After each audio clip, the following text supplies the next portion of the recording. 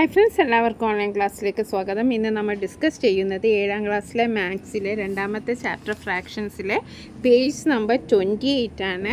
നമ്മൾ already page number 24, 25 and 26 videos upload ചെയ്തിട്ടുണ്ട്. അതിൻ്റെ പ്ലേലിസ്റ്റിൻ്റെ ലിങ്ക് താഴെ ഡിസ്ക്രിപ്ഷൻ ബോക്സിൽ കൊടുക്കാം. ഓക്കെ, അപ്പോൾ നമ്മൾ ഇന്ന് ഡിസ്കസ് ചെയ്യുന്നത് പേജ് നമ്പർ 28ലെ 3 ചോദ്യങ്ങളാണ്. വളരെ സിമ്പിളാണ്. അപ്പോൾ നമുക്ക് ആദ്യത്തെ ചോദ്യം വായിച്ചു നോക്കാം.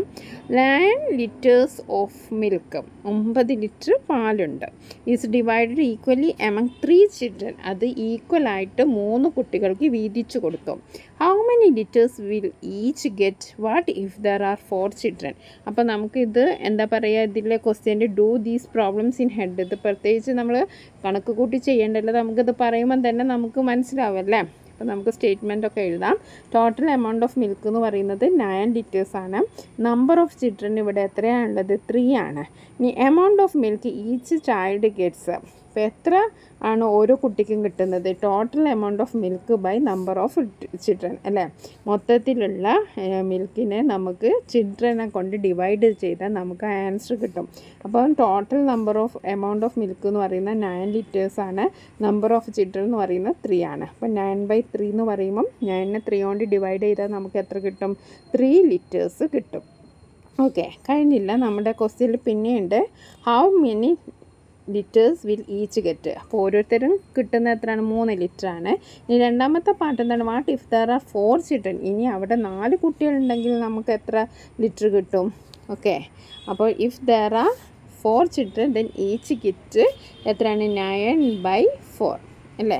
9/4. ഇത് നമ്മൾ നേരത്തെ ചെയ്ത പോലെ തന്നെ നമുക്ക് ഇത് നോർമൽ ഫോമിലേക്കാക്കാം. 9/4നെ 4/4 പ്ലസ് 4/4 പ്ലസ് 1/4 അല്ലേ. 4 പ്ലസ് 4/4 1 പ്ലസ് 1 പ്ലസ് 1/4. 1 പ്ലസ് 1 എത്രയാണ്? 2 1/4. അപ്പോൾ എത്രയാണ് കിട്ടുക? 2 1/4 ലിറ്റേഴ്സാണ് നമുക്ക് കിട്ടുക. ഓക്കെ, ഇനി നമുക്ക് നെക്സ്റ്റ് കണക്ക് നോക്കാം. രണ്ടാമത്തത് വളരെ സിമ്പിളാണ്. 6 kilograms of rice was packed in 5 bags of the same size. 6 kilo rice ഉണ്ട്. ടോട്ടൽ എമൗണ്ട് ഓഫ് റൈസ് എത്രയാണ്? 6 കിലോഗ്രാമാണ്. 6 കിലോഗ്രാമാണ്. എത്ര ബാഗ് ഉണ്ട്? 5 ബാഗ്സ് ആണ്. സെയിം സൈസാണ്, അതായത് ഈക്വലായിട്ട് ഡിവൈഡ് ചെയ്യണമെന്നാണ് അവിടെ പറഞ്ഞിരിക്കുന്നത്. How many kilograms of rice in each bag? ഓരോ ബാഗിലുള്ള റൈസ് എത്രയാണ്?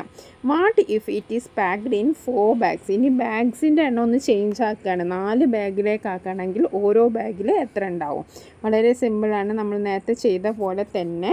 അപ്പോൾ ടോട്ടൽ എമൗണ്ട് ഓഫ് റൈസ് എത്രയാണ്? 6 കിലോഗ്രാം ആണ് അല്ലേ. 6 കിലോഗ്രാം ആണ് ടോട്ടൽ എമൗണ്ട് ഓഫ് റൈസ്. അരിയുടെ അളവ് 6 കിലോഗ്രാം ആണ്. നമ്പർ ഓഫ് ബാഗ്സ് 5 bags ആണ്. 5 ബാഗാണുള്ളത്. അപ്പോൾ ഈ rice is packed in 5 bags. Each bag എത്ര ആയിരിക്കും? 6 ഡിവൈഡഡ് ബൈ 5 അല്ലേ. ഇതിനെ നമുക്ക് ഇനി എങ്ങനെ ചെയ്യാം? 6 ഡിവൈഡഡ് ബൈനെ നമുക്ക് 5/5 പ്ലസ് 1/5 എന്നാക്കാം. ഓക്കെ, അപ്പോൾ 5/5 എന്ന് പറയുമ്പോൾ that is equal to 1 plus 1/5. നമുക്ക് എങ്ങനെ എഴുതാം? 1/5 എന്ന് എഴുതാം. ഓക്കെ, 1/5 കിലോഗ്രാം എന്ന് നമുക്ക് എഴുതാം. ഓക്കെ, അപ്പോൾ ആ ചോദ്യത്തിൻ്റെ ഉത്തരം കിട്ടുക. അതിനോടനുബന്ധിച്ച് ഒരു ക്വസ്റ്റ്യനും കൂടിയുണ്ട്. എന്താണ്? If rice is packed in 4 bags then each bag. ഇനി റൈസ് നമ്മൾ ആദ്യം 5 ബാഗിലായിരുന്നു നമ്മൾ പാക്ക് ചെയ്തത്. ഇനി നമ്മളോട് പറഞ്ഞിരിക്കുന്ന 4 ബാഗിലാക്കാനാണ്. അപ്പോൾ നമ്മൾ എന്ത് ചെയ്യും? 6/4 അല്ലേ. 6/4നെ നമ്മൾ ഇനി എന്ത് ചെയ്യും? 4/4. ഇനി ബാലൻസ് എത്രയാണ്? 6ന് 4 പോയ ബാക്കി ബാലൻസ് 2ആണ്. 2/4. ഇനി 4/4 എന്ന് പറയുന്നത് ദാറ്റ് ഈസ് 1. 2/4നെ നമുക്ക് ഒന്നുകൂടി സിംപ്ലിഫൈ ചെയ്യാം. കാരണം ഇതിൽ കോമൺ ഫാക്ടറായിട്ട് എന്തുണ്ട്? 2 ഉണ്ടല്ലേ. അപ്പോൾ 2 ഡിവൈഡഡ് ബൈ 2 എന്ന് പറയുന്നത് ദാറ്റ് ഈസ് 1. 4 ഡിവൈഡഡ് ബൈ 2 എന്ന് പറയുന്നത് ദാറ്റ് ഈസ് 2. അപ്പോൾ നമ്മൾ അതിൻ്റെ ഏറ്റവും സിംപ്ലിഫൈഡ് ഫോമിലാണ് നമ്മളിതൊക്കെ ചെയ്യേണ്ടത്. ഫ്രാക്ഷൻസിൻ്റെ കേസിൽ നമുക്ക് ഇനി സിമ്പിളാക്കാൻ പറ്റില്ല. ആ ഒരു രീതിയിൽ വേണം നമ്മൾ ചെയ്യാൻ.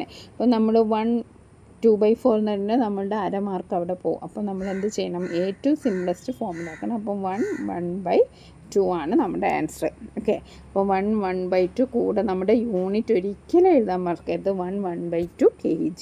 ഓക്കെ, ഇനി നമുക്ക് അടുത്ത ക്വസ്റ്റ്യൻ നോക്കാം. അടുത്ത ക്വസ്റ്റ്യൻ എന്താണ്? അടുത്ത ക്വസ്റ്റ്യൻ മൂന്നാമത്തെ question. A 7 meter long string is divided into 6 equal pieces. അപ്പം സ്ട്രിങ്ങിൻ്റെ വലിപ്പം എത്രയാണ്? 7 മീറ്റർ ലോങ് ആണ്, 7 മീറ്റർ ആണ് നീളം. Then it is divided into 6 equal pieces, 6 equal pieces ആയിട്ടാണ് അത് ഡിവൈഡ് ചെയ്തത്. What is the length of each piece? What if it is divided into 3 equal piece? അപ്പോൾ ഓരോ ലെങ്ത്തും, ഓരോ പീസിൻ്റെ ലെങ്ത്ത് എത്രയാണ്? ഇനി അത് 3 ഈക്വൽ പീസാക്കിയിട്ടുണ്ടെങ്കിൽ എത്ര ആയിരിക്കും എന്നാണ്. അപ്പോൾ നമുക്ക് ആൻസർ നോക്കാം. ആദ്യത്തെ എന്താണ്? Length of string. Length of string എത്രയാണ്? 7 മീറ്റർ ആണ്.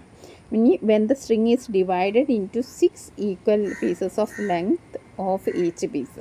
ഇനി നമ്മൾ അതിനെ 6 ഈക്വൽ പീസസ് ആക്കിയിട്ടുണ്ടെങ്കിൽ ഓരോ പീസിൻ്റെ ലെങ്ത് എത്രയാണ്? അപ്പോൾ നമ്മൾ എന്താ ചെയ്യേണ്ടത്? 7/6 ആണ് ചെയ്യേണ്ടത് അല്ലേ? ഇനി 7/6നെ നമുക്ക് സിംപ്ലിഫൈ ചെയ്യാം. 6/6 പ്ലസ് 1/6. ഈ 1/6 എവിടെ നിന്നാണ് കിട്ടിയത്? അത് 7 - 6 എത്രയാണ്? 1 ആണ് ഉള്ളത് അല്ലേ? അപ്പോൾ 6/6 എന്ന് പറയുന്നത് ദാറ്റ് ഈസ് 1. 1 + 1/6. അപ്പോൾ 1/6. പിന്നെ നമ്മൾ അതിൻ്റെ യൂണിറ്റ് എഴുതാൻ മറക്കരുത്, മീറ്റേഴ്സ്. ഓക്കെ, അപ്പോൾ നമ്മുടെ ആൻസർ എത്രയാണ്? 1/6 മീറ്റേഴ്സ്. ഓക്കെ, ഇനി നമ്മളോട് അടുത്ത ക്വസ്റ്റ്യൻ എന്താണ് പറഞ്ഞിരിക്കുന്നത്? ഈ 7 മീറ്റർ സ്ട്രിങ്ങിന് നമ്മൾ ഇനി 3 ഈക്വൽ പീസസ് ആണ് ആക്കേണ്ടത്. അപ്പോൾ 3 ഈക്വൽ പീസസ് ആക്കുമ്പോൾ നമുക്ക് എത്ര ആയിരിക്കും?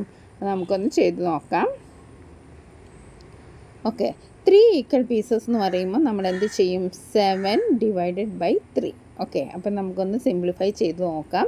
7/3 എന്ന് പറയുമ്പോൾ 3/3 + 3/3 + 1/3.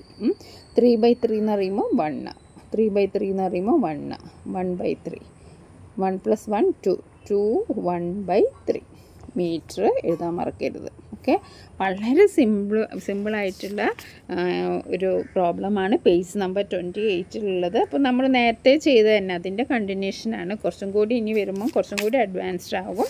ഓക്കെ, അതായത് 24, 25, 26 അതിലൊക്കെ ചെയ്ത പോലെ തന്നെ ഉള്ള പ്രോബ്ലംസ് ആണ്. അപ്പോൾ നമുക്ക് ഇതിൽ നമ്മൾ പഠിച്ചു വെക്കേണ്ടത് ഈ ഒരു പാർട്ടാണ്. ഇതിനെ സിംപ്ലിഫൈ ചെയ്യുന്നതിനാണ്. അതിന് വേറൊരു മെത്തേഡും ഉണ്ട്, അത് നമ്മൾ കഴിഞ്ഞ വീഡിയോസിലൊക്കെ നിങ്ങളോട് പങ്കുവെച്ചതാണ്. അപ്പോൾ നിങ്ങൾക്ക് ഏത് മെത്തേഡാണ് യൂസ്ഫുൾ ആയി തോന്നുന്നത് അത് നിങ്ങൾ ഫോളോ ചെയ്യുക. അപ്പോൾ നമ്മുടെ ചാനൽ സബ്സ്ക്രൈബ് ചെയ്തില്ലെങ്കിൽ സബ്സ്ക്രൈബ് ചെയ്യുക. കൂടാതെ നിങ്ങളുടെ 7ാം ക്ലാസ് പഠിക്കുന്ന കൂട്ടുകാർക്ക് ഷെയർ ചെയ്ത് കൊടുക്കുക. പിന്നെ നമ്മൾ ഇംഗ്ലീഷിലെ ഫസ്റ്റ് ചാപ്റ്ററിൻ്റെ എ റോബോട്ട് വിത്ത് വൈറസ് അതിൻ്റെ ഫുൾ ആക്ടിവിറ്റീസും ഇന്നലെ അപ്ലോഡ് ചെയ്തിട്ടുണ്ട്. കൂടാതെ ഒരു unit test paper, model question paper കൂടി അപ്ലോഡ് ചെയ്തിട്ടുണ്ട്.